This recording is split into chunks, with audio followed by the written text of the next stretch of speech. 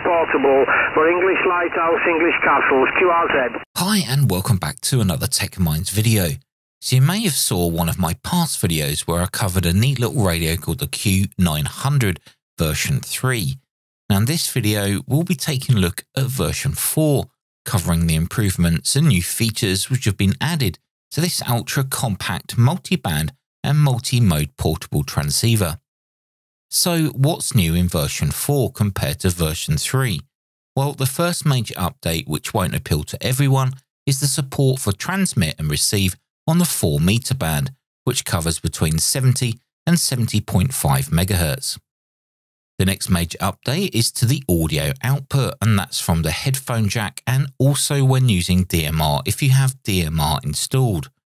I noticed on version 3 that the audio output when using DMR was a little bit low, but on version 4 it's fully controllable with the full range using the AF menu. The other major update is the RF routing when using VHF or UHF. Now this has been changed in V4, with all RX and TX for VHF and UHF coming in and out of antenna port 2, which is the SMA connector. And then HF 50 and 70 MHz all comes in and out of the antenna port 1, which is the SO239 connection, much more like we're used to seeing on top tier radios. Now depending which version or modules you choose to have fitted will determine what comes in the box. However, as standard you will get the radio in a hard plastic carry case, along with a microphone, power lead and a USB-C cable. USB-C cable is used to either charge the internal battery or provide cat control and audio interface to a computer. Now if you've ordered the version with the GPS module, then you'll also receive a GPS antenna in the box, which just plugs into the back of the radio. If you've not seen this style of radio before, then the first thing you'll probably notice is there is no conventional spin-in VFO dial. However, don't let that put you off, because after some time with the Q900, you get used to using the buttons to change frequency. Now as this radio has a waterfall and scope display, it makes it even easier to tune into other stations. There are other solutions for the VFO and full radio control, which come in the form of a USB keyboard or using an app on your mobile phone or tablet via Bluetooth. Now more about that later in the video. Nearly all the features and functions can be accessed via the buttons on the front panel, and most buttons have dual function, meaning if you hold the button down, it will access another feature. Now this saves going into menus constantly just to find a simple setting like power levels or audio levels. A couple of icons on the screen which you may notice is the T and the battery level indicator. The T is illuminated when the internal tuner is active. The internal tuner works for the entire HF band up to 70 MHz.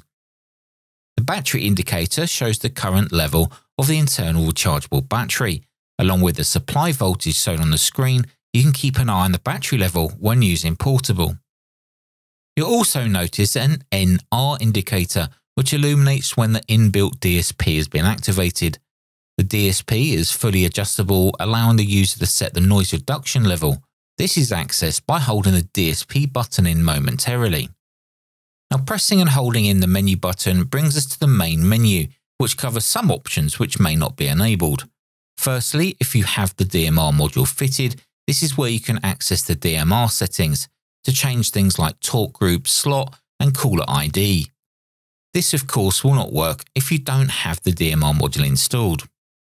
Now as this radio contains a channel memory feature, using the Windows software you can create channel memories which also contain the DMR settings, so a channel for each of your favourite talk groups is possible.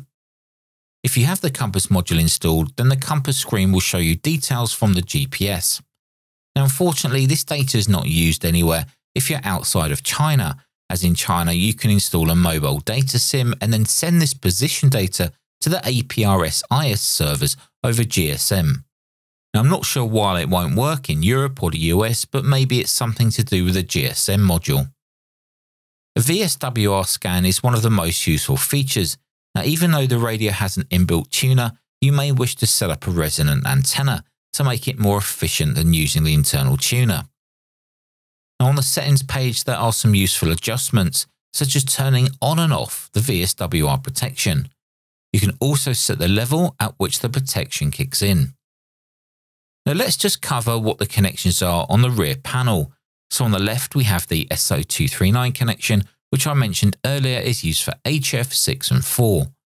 Next to this we have the ground connection point, a DC input, a USB hub connection, which can be used for connecting a USB memory stick to update the firmware, or you can connect a USB keyboard to control the radio. Now more details on that later. The USB-C connection next to this can be plugged into your computer. This will provide a COM port and an audio in and out interface on your computer. So great for cat control and also audio using digital applications such as FD8 or SSTV. Incidentally, the cat control protocol is the same as the Yaesu FT817. Now next to the USB-C connection, we have some 3.5mm sockets, which can be used for audio, PTT control and also a CW key. The Ethernet connection is apparently unused at the moment, just like we've seen on all of the previous models. But above this, there are two SMA connections.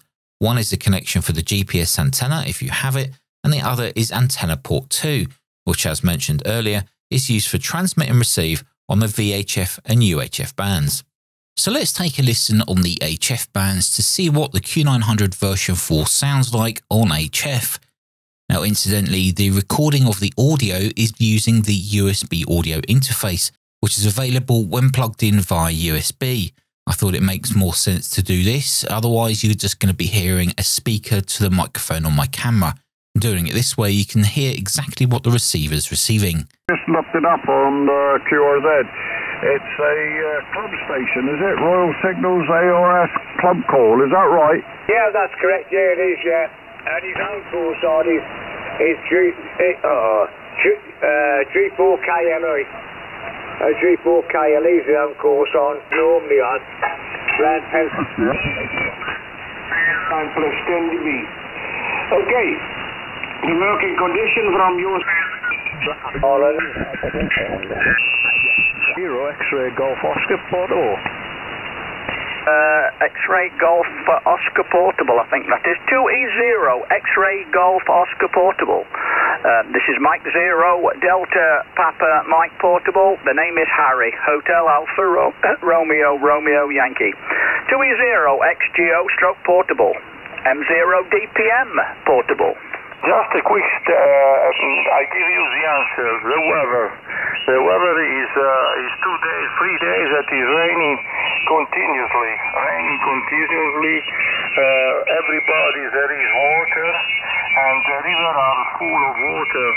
We have had a very long and dry winter with no rain. Everybody for a soup had a lot of trouble.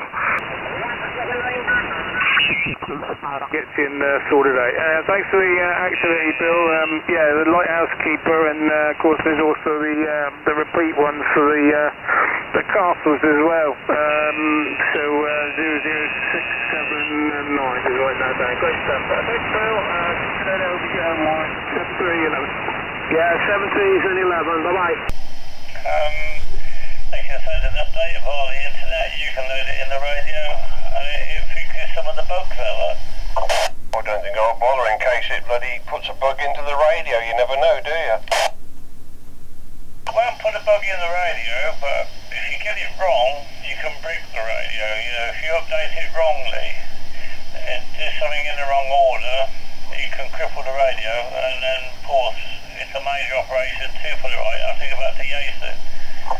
9 plus 20 to 30 in the last over. QSL? Yeah, QSL. Thanks very much. Enjoy the pilot. Enjoy the call. Bye-bye. Bye-bye. QRZ, Papa Alpha 100 Kilo. Mike 0 Delta Quebec Whiskey. The station with Delta Quebec, try again. Yeah, Mike 0 Delta Quebec Whiskey. QSL? Mike 0 Delta Quebec Whiskey. Good evening. 59 plus 10. QSL? Yes, you're also 59 plus 10 here into the UK as well. Thank you very much for the contact. Thanks a lot to you. 73. QRZ, Papa Alpha 100 Kilo. Mike India 0 Delta Juliet Break. As mentioned earlier, memory channels are available on the Q900 version 4, and by using the free software utility over USB, you can create them on your computer and then download them to the radio. Each channel can be set to any mode, even DMR, as there are specific fields for either caller ID, talk groups, color code, etc. Obviously, the DMR selection will only work on either VHF or UHF, but you can create channels to suit your needs for your favorite talk groups or repeaters. Other modes like AM and SSB, for example, can of course be used on any band. To enable or disable memory mode, simply hold in the AF button momentarily, then it will show the pre-programmed memory channels on screen. You can then use the up and down arrow keys to change the channel. Another piece of software is an application called CNSDR, which uses an IQ stream from the radio to display the selected bandwidth as a spectrum on your computer. You do need to change the audio source on the radio from USB to SDR for this to work, although if you forget to do this, you can also change it within the CNSDR software. The CNSDR software also allows full control of the radio, changing frequencies and mode. It's quite a nice convenient way of using the radio while at home in the shack and not having to fiddle with the little buttons on the front panel. Спасибо большое, 7388. Спасибо, большое. До свидания, удачи. QZ, this is 4 London 5, Ecuador, Ecuador. CQ, sinal aqui, Arthur, muito bom escutar um amigo aí de Portugal, hein? 59 mais 5 mais... So there we go, guys, the Q900 version 4. Now, I know full well that there are some things missing in this video, and that's done intentionally because I want to create other videos which will address parts of this radio. For example, I want to test out the 4-meter 70 MHz support on the Q900 V4. Unfortunately, there is not much activity on 4 around this area, so I will need to wait until there's a net on, or I can go mobile and get to high ground. Another video which I will make will cover the RF output power and spurious signals for every single band that this radio covers. Now that in itself will be quite a lengthy video, and I didn't really want to make this video too long. We'll also create a dedicated video on using DMR, showing how it sounds in the real world. So if you're interested in seeing those videos, make sure to be subscribed so you're notified when I release those videos. Now don't worry, you will not have to wait long as these videos are already in production and will be released quite soon. Now when I made a video on the Q900 V3, I believe it sold out quite quickly as there was only a limited number available. For the best service and support, please check out the purchase link in my video description, as I know that that seller works directly with the manufacturer of this radio.